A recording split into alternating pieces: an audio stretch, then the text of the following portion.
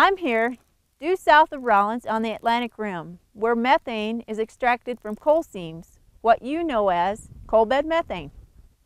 Coalbed methane is used for a variety of purposes that include domestic, commercial, industrial, and electrical power generation.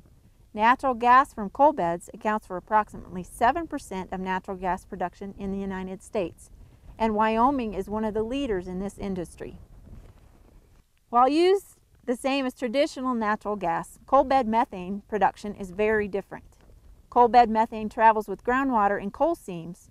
Extraction of the methane involves pumping available water from the seam in order to reduce the water pressure that holds the gas in the seam.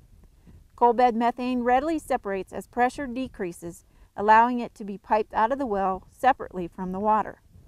The natural gas and the water that are produced at the individual wells are piped to metering facilities, where the amount of production in each well is recorded.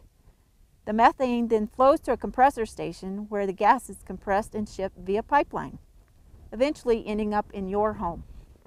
From the University of Wyoming Cooperative Extension Service, I'm Susan Parker, exploring the nature of Wyoming.